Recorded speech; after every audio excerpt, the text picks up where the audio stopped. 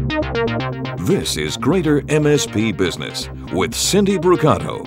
Heating and cooling are big, expensive problems in buildings here in our region. But innovation in our region's tech industry has developed a new way to solve an old problem.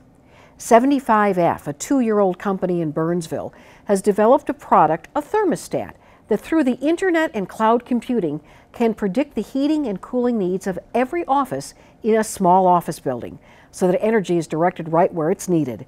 The result is comfortable office workers and lower energy bills. Deepinder Singh is the founder and the CEO of 75F. Thanks for joining us today. I understand that 75F started with a problem in your own home. That's right. My daughter was one, Cindy, at that point, and we moved her into her own bedroom. And what ended up happening is she woke up in the middle of the night crying, and we were trying to figure out what was going on, and we found out that the temperature in her room would drop about 10 degrees because the thermostat was really in the master bedroom. So she would be cold and uncomfortable and wake up crying. So as an engineer, I formed a company to fix the problem. How did you decide to make the move to commercial? We originally started on the residential side, but when we were doing our modeling, and some of the findings that we found during that process was that basically it's a much bigger problem on the commercial side than it is even on the residential side. So large buildings like the one that we are in already have some kind of a building automation system, it's called, or an HVAC control system.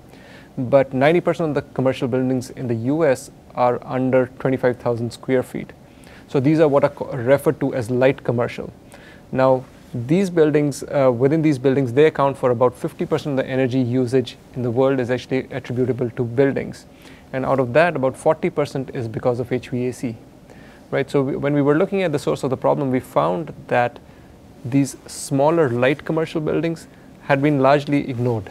So nobody was addressing the problem. They have a single thermostat, they have wide temperature imbalances, they're extremely inefficient to run. So that's the key area that we wanted to focus on. All right, let's see how it works. So Cindy, we have a couple of zones over here. We have Jack's office and we have a conference room. But what I'm really going to do is actually turn you into an HVAC contractor. All right. And so go ahead and hit setup. Okay. And then go and add room. Okay. And you can type in the name for the room. Okay, I'll put in Cindy office. Okay. All right. Excellent. And then just go ahead and hit pair over there. Pair module right up there. Pair module, okay. Yes.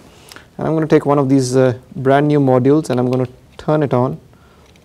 And what it's going to do is, there, it's found it. And it's actually popped up a pop-up. It's asking you like what should be the maximum damper, what's the minimum damper, and it's also asking what's the priority of the room.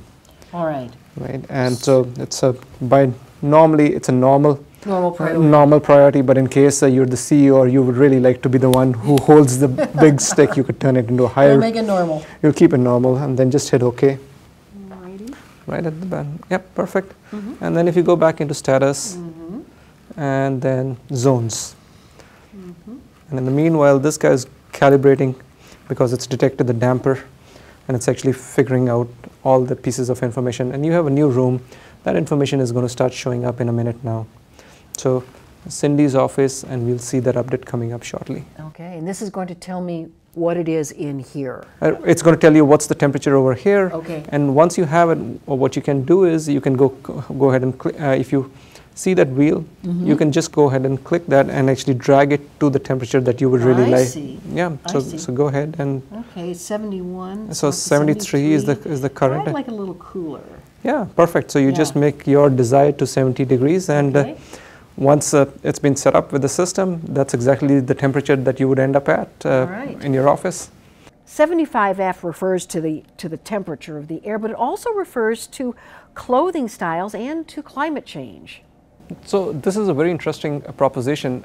Physiologically, we are actually geared to a temperature of 75. By and large, most places we think that we want 72, right? And the primary reason has been, if you think about, most people are actually feel cold at 72 when it's truly 72, right? And the primary reason is if 72 was actually considered optimal when originally back in the 60s and 70s we wore suits and we dressed up a little bit heavier. Now things are a little bit casual, so it's actually more comfortable to be at 75. And the same thing happened with the UN. What they found is their conference rooms were actually set up to 68 degrees. So they actually passed a resolution in the UN to take their summer temperatures and raise them up to 75, so they won't have to cool them as much. And when they did that, they actually did it with a relaxation of the dress code. So people could now no longer have to wear a suit when they came into work at the UN Secretary building. And in doing so, you are obviously using less energy. Absolutely. You're not cooling the air down to 68, which is wasteful. It's like you cool it down and then you put a blanket on top to warm up. It makes no sense, and the UN recognized that, and I think the rest of the world will too. Thanks again, Deepinder Singh, CEO and founder of 75F. For Greater MSP Business, I'm Cindy Bricado.